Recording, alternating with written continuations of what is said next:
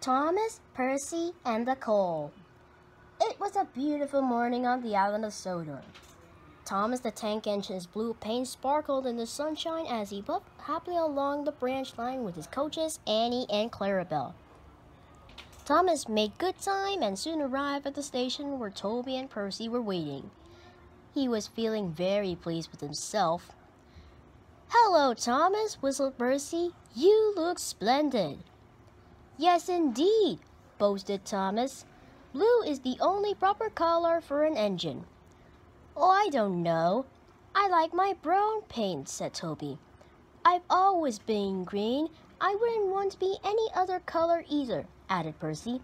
"Well, anyway," huffed Thomas, "blue is the only color for a really useful engine. Everyone knows that." Percy said no more. He just grinned at Toby. They knew only too well that Thomas sometimes could be a little too cheeky for his own good.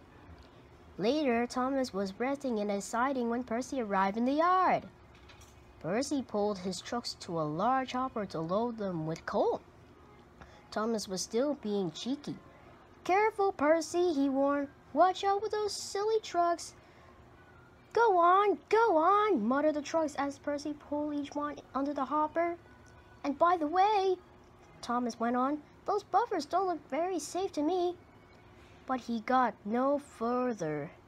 With a tremendous bump, the last truck passed the hopper much too fast.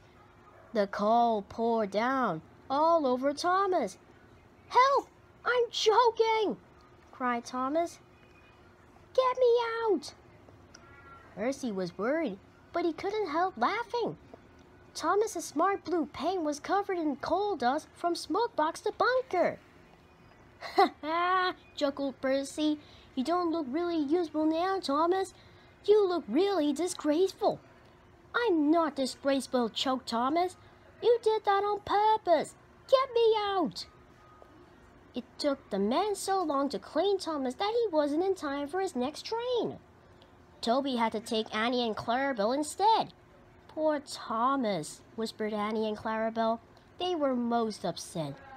Thomas was upset too. He was very grumpy in the shed that night. Toby thought it a great joke, but Percy was cross with Thomas for thinking that he had made Thomas's paint dirty on purpose.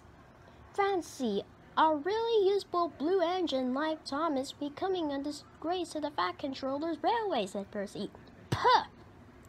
I wouldn't have missed all that fun for anything," he chuckled. Thomas was at the platform the next day when Percy brought his trucks in from the junction.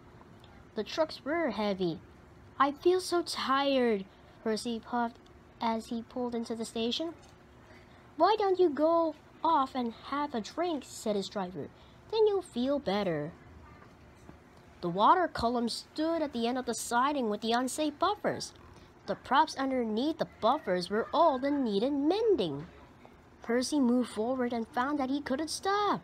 The buffers didn't stop him either. "Oh!" wailed Percy. "Somebody help me!" The buffers were broken and Percy was wheel deep in coal.